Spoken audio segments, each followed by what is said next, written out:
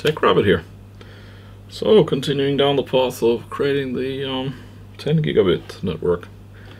So the next one of the phases we need to complete is to install a 10 gigabit NIC in the workstation, and then check that the SFP module for the fabric works.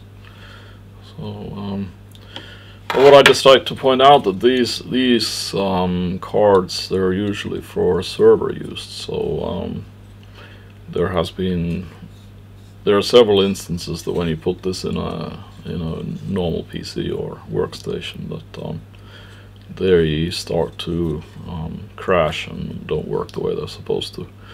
And the one main thing that one has to take into account is that if you have a normal PC, you don't have the same forced airflow as you do in a server. So basically this is built on the assumption that you actually have forced very high, like usually in servers you have very high forced airflow flowing over this heatsink and out again. So when we put this in and start using it, then we're going to have to actually see if we need to add an extra cooling fan for this here, or whether our load or my use case loads will be so low that it will actually survive with this.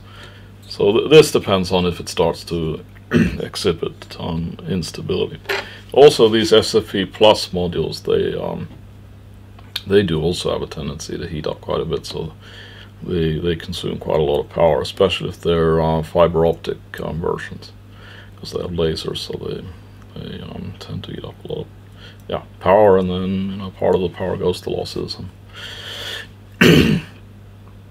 So anyway, what we're going to do now is we're going to document the installation of this, and then we'll boot it up, and then we'll see which SFP plus module will work. Connecting the fiber optics and just check that the whole system works as intended. So let's get into it. Oh, now it's time to install the actual card.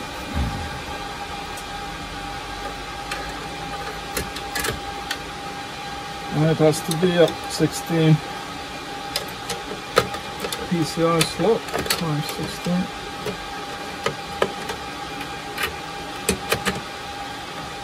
So, if we go to fit okay.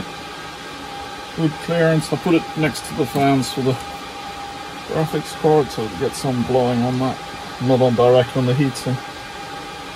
As I said, there is options to think about installing an extra fan like here to blow the air through it, but I'm only going to actually have one SFP module, so it might be that it's gonna run cool enough.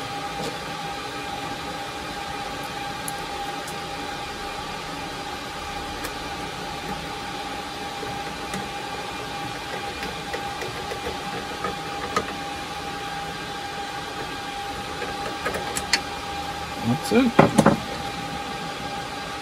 And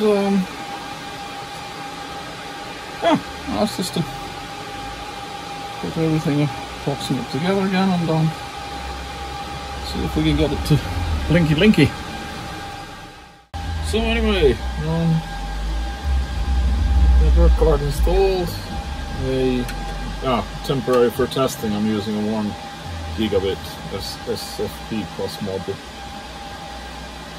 Wired, so it will be changed to a fiber optic. But we just want to check that the card is recognized, that it accepts the module. It should, because this is HP. I hope it should work. And I got a mouse and keyboard. So let's see. Had the case open for a while, and then the airflow stopped over the NIC. Even if it's not even connected to the network, it seems to get quite hot. We'll keep an eye on that. And then after this event, you get a lot of events about like the card failing, the device driver starts failing and starts complaining about firmware and all kinds of not relevant issue. So this is the first error that happens, is that the card overheats and it shuts down internally. So let's have a little look at the driver situation. So the driver, if you search for the driver on the internet, you usually end up with some driver site where the driver package has this name. Now this driver package actually contains drivers for many different network cards, not only the one that's being installed. And the last desktop driver that it provides support for is Windows 10. So in my case I have Windows 11.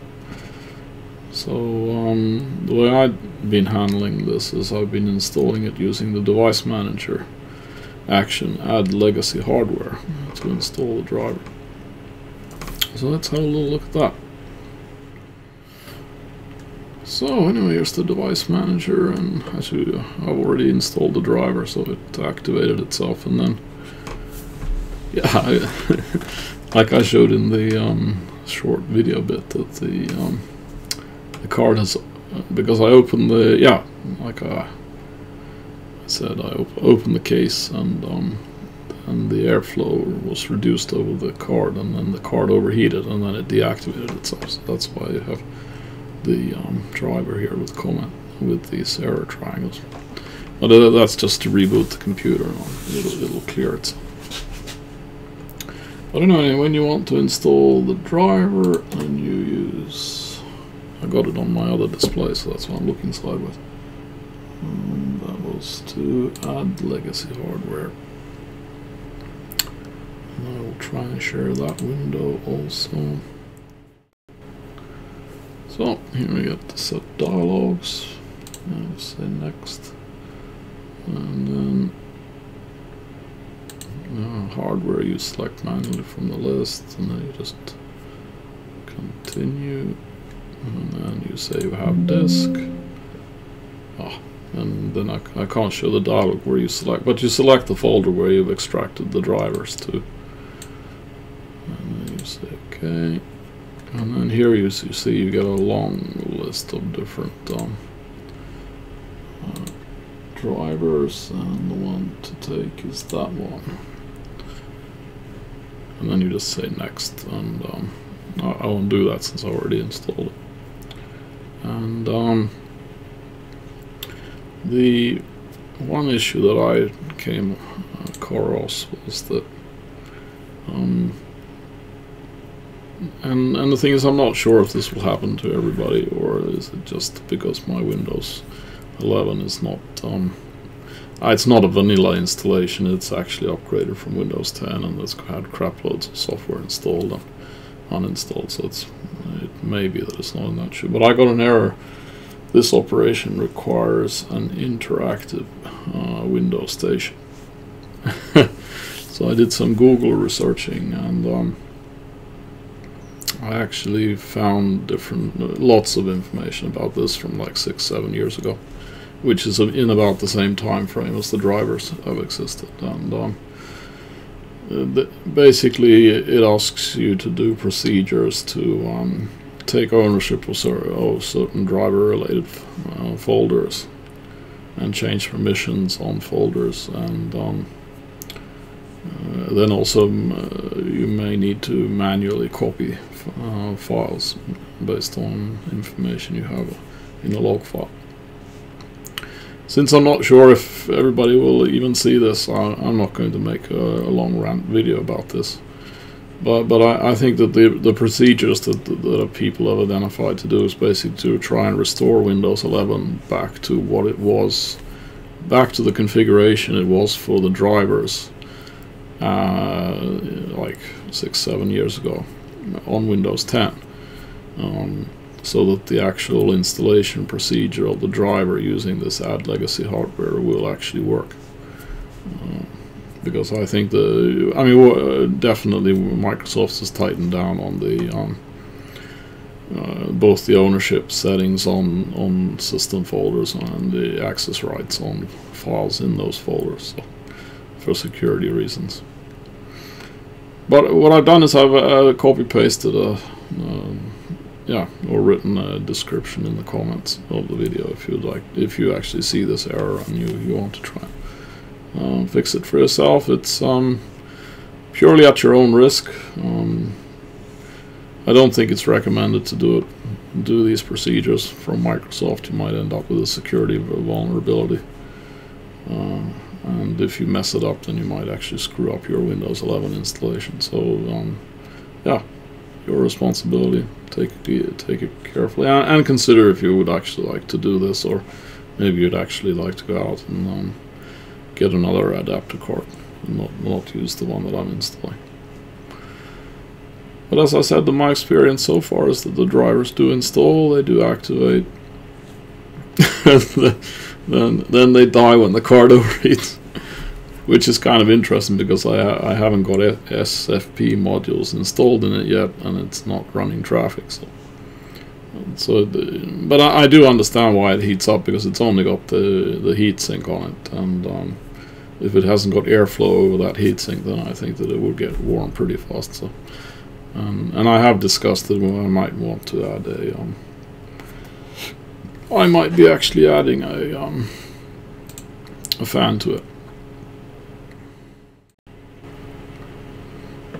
Yep, so the SFP module we tried first doesn't work, but that's not surprising. It's not listed as one of the SFP modules that should work.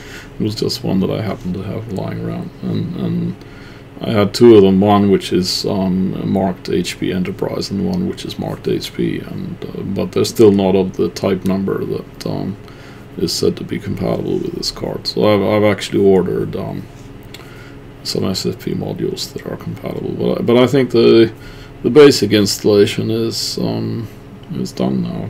The card's in place, the drivers are installed, drivers activate. So I'm actually quite confident that when I get the correct SFP modules, then it'll just start up. So anyway, if you thought this video was useful, consider hitting the like button.